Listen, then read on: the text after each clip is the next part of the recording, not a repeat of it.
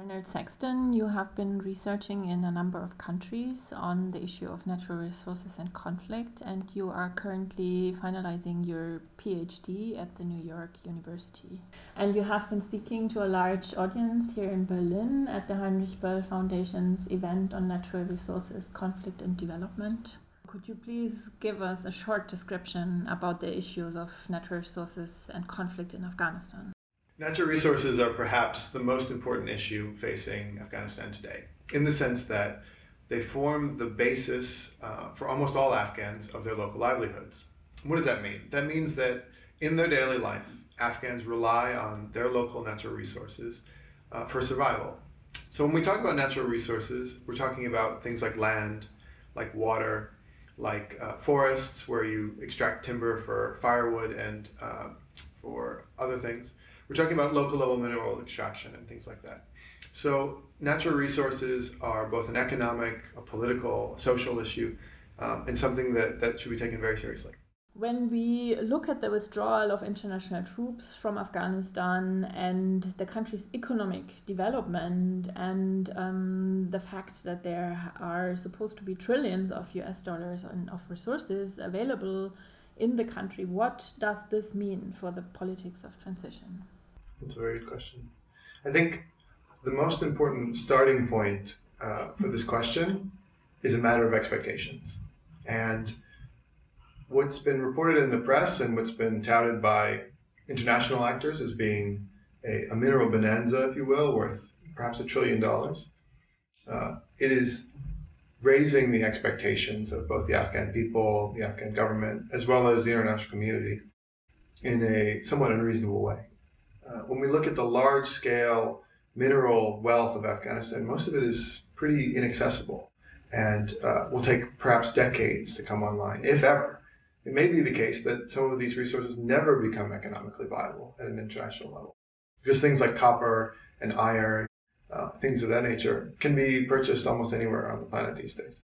And so when we are thinking about transition in Afghanistan, we have to think about who is going to benefit from the kinds of investments that are being made. And one point that I've consistently made and talked about earlier today is that elite actors, people in the government, people who are involved in business, stand to benefit a great deal from the exploitation of large-scale mines and minerals, including the oil and gas sector. Whereas it's unclear that at the local level, the majority of Afghans are in a position to benefit from this. And we can look no farther than other places in the region, elsewhere in the world, in general at what's happened over the last 50 years as countries have begun to produce extractive industries, whether it's oil, whether it's minerals, and so forth, about where it is that those benefits end up going. And it's closely related to politics. In fact, it's almost entirely dependent on politics. So when we see countries that have small elites, business elites, political elites, it's much easier for those leaders to take the revenues from the extractive sector and use it for patronage politics to pay off whoever it is that keeps them in power, their winning coalition, if you will. When that winning coalition is small, it's much easier to just pay them off with private goods. So you hand out some money to your cronies rather than using those resources to invest in public goods for the country. When we look at countries where these revenues have produced meaningful, tangible benefits for the whole population, it's in countries where there's a large winning coalition, where leaders rely on a large number of people to stay in power. And in places like the Southern Cone in Latin America, when we look at places like Botswana, or perhaps in Europe like Norway, these are countries where the leadership relies on a large number of people in the country to stay in power. And so it's much easier for them to invest in public goods, for example, roads, education, healthcare, things like that, than to pay off all the members that they need to support them. Mm-hmm.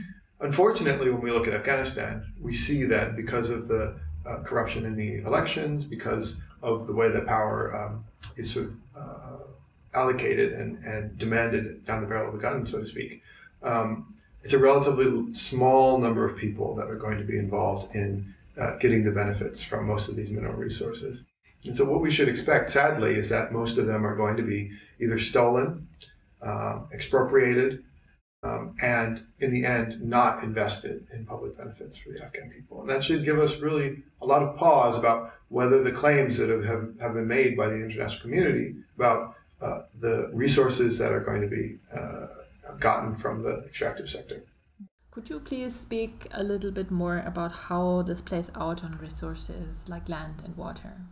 Land and water are fundamental in Afghanistan in the sense that basically every Afghan relies on land or water in one way or another to survive. Most Afghans are subsistence, either farmers or livestock owners. Sometimes they are sedentary, they live in one place throughout the year. Sometimes they're nomads. There are several million extensive producers, as they're called, people that move from one place to the other depending on the season. And as a result, land ownership, particularly in a country like Afghanistan where it's semi-arid, there's not a whole lot of land to go around. Land ownership, land stability is fundamental to people's survival. And as a result, it quickly becomes a political issue. For example, when we look at an ongoing conflict between the Kuchi nomadic herders, who are Pashtuns, and, for example, the Hazara people, who are Shiites that live in the Central Highlands.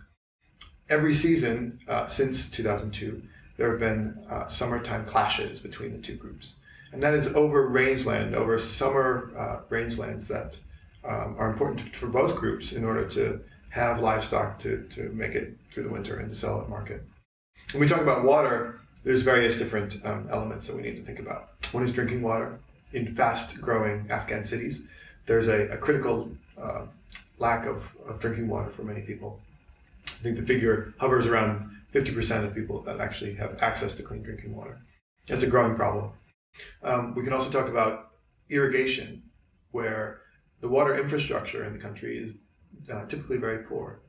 In contrast, the governance systems that exist are actually typically pretty good, especially in the north, where you have traditional water management systems, often called a mirob system, which means a water master or water leader, who manages to balance between upstream and downstream communities fairly well. And even with poor infrastructure, you often find that the management is really quite good. And given scarce resources, the Afghans do really quite well at maintaining reasonable agricultural output, given the circumstances. What is the most pressing natural resource challenge Afghanistan faces at the moment? That's certainly a challenging question in the sense that there are so many challenges that Afghanistan faces today in this sector. I would argue that the water situation would be the highest priority, in the sense that there's the biggest bang for the buck that you can get by investing in the water sector. The mineral sector is highly variable. We're not really sure what may or may not come out of it. Most of it's going to be captured by elite actors, warlords, political manipulation. And as I mentioned earlier, it seems that there won't be a whole lot of public benefits that come out of it. Similarly, on the land issue, it's going to be challenging. And before you can really make improvements, it's going to take a lot of sorting out of these titling issues and so forth. The water sector is a place where the governance is relatively good, as I mentioned. And investing in water can both produce energy. It is a place where Afghanistan needs to make some arrangements with its neighbors, for example. Most of the river basins don't have water sharing agreements with the neighbors. And water infrastructure, in addition, is typically a highly public good in the sense that it's hard to steal a canal. It's hard to expropriate a dam, for example. I mean, there are certainly means for corruption, right? For example, in the construction of a dam, you can hand out the construction contracts to your cronies, and you can ensure that the canals for your political allies are the ones that get the attention first. But it's something where even if you do patronage politics, there's still these spillover effects that have positive benefits for the whole population. And so for me, that's really the place where over the next 10 years, solid investment could produce both livelihood and political benefits for the country. You were just mentioning the influence of regional powers and transboundary water issues. Could you please speak a little bit more about that? So Afghanistan is blessed with incredible mountains where each winter a great deal of snowpack comes during in the form of precipitation that's frozen. In fact, about half of Afghanistan is completely frozen and almost inaccessible during the winter months. During the rest of the year, that snow melts and almost overnight becomes quite impressive rivers that flow for several months. That water is fundamental to agriculture. It's fundamental to livestock because it allows the grasses to grow. Unfortunately, after the snowpack is completely melted, the rivers almost entirely dry up by the end of summertime. And because there's limited structures for holding the water during the drier periods, a lot of the water is lost and just continues downstream into the neighboring countries. Over time, the neighboring countries like Iran and Pakistan in particular, as well as the Central Asian neighbors to the north, have become quite accustomed to the water not staying in Afghanistan and instead flowing downstream. And so their agricultural operations are reliant on these Afghan waters that traditionally have flowed into their countries and not been used in Afghanistan. So schemes to retain some of that water, whether it's for hydroelectric power or for agriculture or for industrial use or for drinking, has been met with no small amount of resistance from, for example, Pakistan and Iran. So while you could argue that Afghanistan holds a strong claim to that water, the downstream neighbors, who are substantially stronger in many ways, are not going to be very happy with the idea of Afghans using more of it. And so there has to be some kind of an arrangement that's made over time, or else we're going to see more situations like the Salma Dam project, where Iran actually interfered with the construction of the Salma Dam, which was being done by India, in an effort to prevent that dam from coming online and, as they feared, slowing down or indeed perhaps for up to a year stopping the flow of the Hari River. And so that's the sort of thing that Afghanistan is worried about and is clearly a political as opposed to a resource, a technical resource issue. Do you see any possibility of civil society actors, primarily in Afghanistan, but maybe also on both sides of the border, of getting involved? Certainly. Civil society is fundamental to this, in the sense that, especially when political elites see their interest in one particular area, for example, generating revenues, civil society often have the voice of communities that need water on a regular basis. And so that voice is a measure of accountability that can put pressure on the political elites to do right by them rather than sort of looking out for themselves. And so civil society can help to erode, if not eliminate, the sort of patronage politics that I was talking about earlier, and help to make the winning coalition, as you say, a little bit bigger. Thank you very much for this broad overview and detailed insight on natural resource issues in Afghanistan.